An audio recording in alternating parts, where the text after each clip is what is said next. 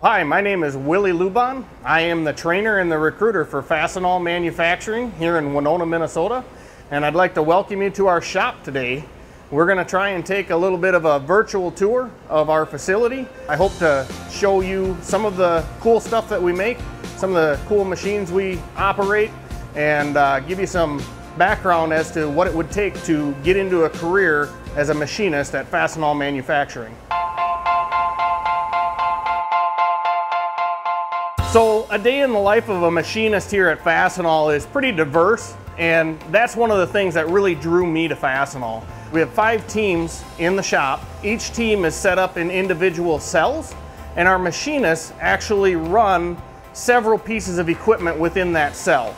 Our goal is to teach and train each machinist to be able to take a part from a blueprint in a 2-dimensional view and actually set up the part, program the CNC machine, and run the part through all of its operations before it is a completed part, and that machinist is actually the one that's putting it in the box. So from start to finish, it's one machinist making that part. It gives that machinist a very diverse day, and they don't have to worry about the feeling that they're sitting on an assembly line doing the same thing over and over and over again.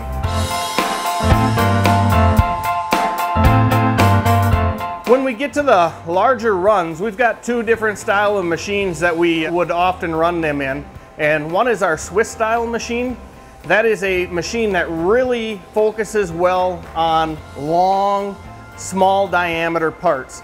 If we need to do large quantities of larger diameter parts, we have some Doosan twin turret machines that have 2 turrets in them and a sub-spindle that can machine 2 parts at once. We've got 2 types of machines that do that. Doosan makes a twin turret machine, and so does Mazak. And our Mazak machines are our newest machines here in the shop. They're pretty powerful machines, and it's all touchscreen.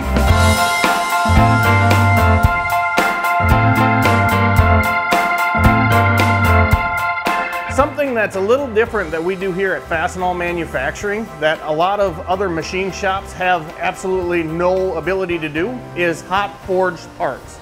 So here in Winona, we have a division that we actually call Cardinal Fastener, and we make hot forged parts by, instead of removing material from the raw blank, we actually heat it up to approximately 2,000 degrees, and then we stamp it in a pre-made die that actually forces that blank to take the shape of the die.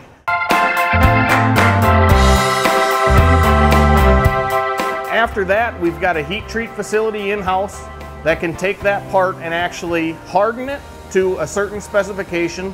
Our heat treat facility really was born out of a necessity of being able to really keep a close eye on our quality of our product as well as our lead time.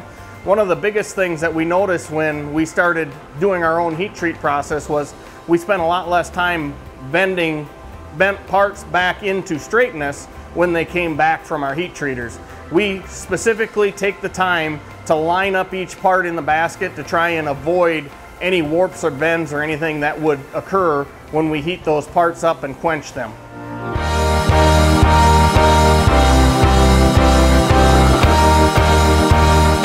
Our coating line is relatively new to our manufacturing facility. It's one of the processes, just like heat treat, that we decided to bring in-house. It's a process that adds a specialized coating to the part that will help it stand up better to the elements outside. A lot of our customers in automotive or the military actually will use those coated fasteners in their products. Some of the parts that we do require certain grades and specifications, and we have an A2LA accredited lab that is right in our manufacturing facility. They can do tensile testing, they can do Sharpie testing.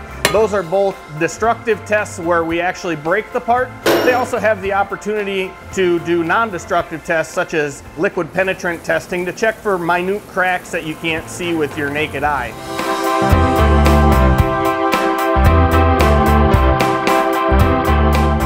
I always like to end our tours in our tool room. Our tool room is actually our internal shop that we utilize to make the dies and the fixtures that we need in order to make our customers' parts. So This tool room is kind of blocked off from the rest of the shop. You can see it's got some manual equipment in it. It's got some CNC equipment in it. This is where the folks that really like the challenge of doing a 1 or a 2-piece order and holding it to super tight tolerances or having to get it right, this is where they thrive. So many people think that manufacturing is one of those careers that, you know, Grandpa used to do. It's dark, dirty, dungy. I think when you see our video and our tour of our shop, you're gonna realize that, you know, we've got a really well-lit shop. It's clean. We actually mop the floors in this. That's almost unheard of for a machine shop. And the automation that is available to us as a machine shop today is just incredible. But it's also not one of those things that is going to take careers or take jobs away from people, because the robots that we use are collaborative. That means that they work with a machinist to help take out some of those mundane tasks that you have to do as a machinist. And it's not something that can be completely automated to just walk away from, turn the lights off and let it be. What makes a good machinist? We really want somebody who likes to work with their hands, somebody who's maybe taken some shop classes in high school, whether it be wood shop or metal shop, and really thought, you know, this is kind of neat. I get a chance to create. I get to be a craftsman. Attention to detail is a good trait. And the other thing that some people don't always think of right off the bat is their math skills. I'm not trying to scare people who said I didn't like math, because one of the things that I really found is those people that struggled with the way they teach algebra in the high school sometimes is that they didn't have a reason. But when you're actually looking at a blueprint, machining is essentially taking a blueprint with some dimensions on it, and we're turning it into a 3D part from that 2-dimensional drawing. Now all of a sudden it all comes together and you've got a reason to do that math. One of the things that we're pretty proud of that we do on a regular basis is our sponsorship program.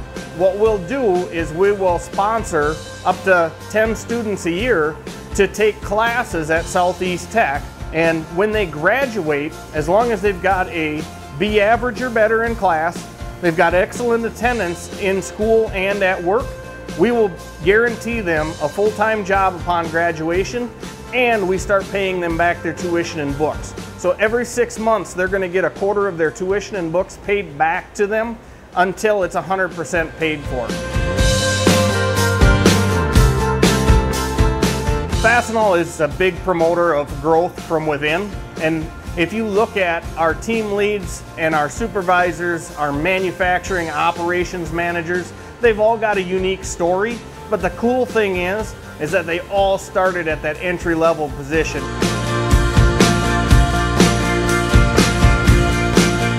Thanks for taking the time to view our virtual tour of Fastenal Manufacturing here in Winona. If you have any other questions about a career or an opportunity that may exist at Fastenal Manufacturing, feel free to reach out to me at wluban@fastenal.com.